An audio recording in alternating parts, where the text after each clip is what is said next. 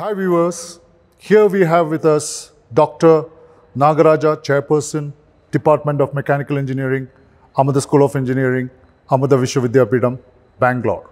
Welcome to you, sir. So one of your students, if they comes and asks you, sir, please guide me after I complete my graduation in mechanical engineering. Should I go in for placements, which of course Amada does it for them, or should I go for entrepreneurship? Should I start a new venture, venture out into new business, or should I go for higher studies? What would be your recommendation as a chairperson of Department of Mechanical Engineering, sir? Yeah, as any graduating engineer, you have three choices. One is entrepreneurship, then placement, of course. The other one is higher studies. I do feel that looking at the scenario, what you have, work experience really helps. So work for some time, maybe 1 year or 2 years, depending on your how much knowledge you gain from the industry. Then you can take two paths. So one is go for higher studies, because higher studies are very important if you want to grow in any organization, because you do require not only technical knowledge, so you also require managerial knowledge. Okay, so how do you manage your own work in workplace, your own staff? Okay, how do you guide them? So that is really required for you. The other one is entrepreneur. So even you want to become entrepreneur, it's best gain some work experience. Okay, maybe 1 year, maybe 2 years, or maybe 3 years, depending on your requirement. Okay, looking at the scenario, I do feel that right now the first choice should be your placement, then higher education, then entrepreneurship. Entrepreneurship, even though I'm saying it is the third place, but that should be your priority maybe after 2-3 years of work experience, because you should become employment generator rather than just become an employee.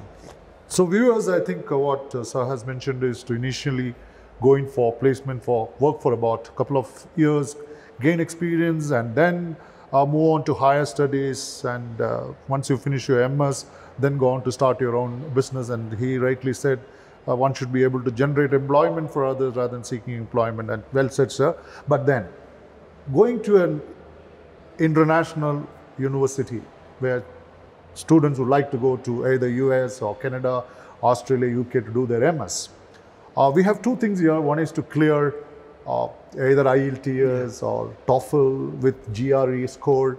So in those areas where our students would like to opt for international degrees, what type of help do you give to those students to clear GRE as well as TOEFL and IELTS wherever it is applied? So do you help the students in this particular case? And secondly, there are also students who would like to opt to go into IITs and NITs, even repeat their Mtech in our institution, and we need to write an examination which is called GATE. So these are all, I understand that it's not that easy cakewalk for this type of examination, but do you really coach and train our students to qualify in this type of system? And what support do you give to our students? Yeah, you have two things now, as you rightly pointed out. One is going for higher studies in technical education in India or abroad. Okay, so based on your choice. Technical education in India, if you want to do in IITs or any good institution, you require GATE. So that's Graduate Aptitude Test for Engineering, you require that. As a department, we try to help our students to qualify for GATE. So we have tie-up with different agencies which come and coach the students. Not only that, in the department itself, starting from 3rd semester onwards, we try to conduct mock tests. For our own faculty conduct mock tests and give a feedback where their fundamentals are lacking, because all these GATE exam fundamentals are very important. Okay, so we try to help the students in that respect. So coming back to the GRE and IELTS, most of the GRE and IELTS look at your analytical ability, then your creative ability, then quantitative, then aptitude. All these things are taken care by our CR department, that's a Corporate and Industrial Relations department, which trains the students for soft skill training they give. So they help indirectly the students. Not only that, we also have tie-up with external agencies to come here in our campus and do GRE coaching and GATE coaching.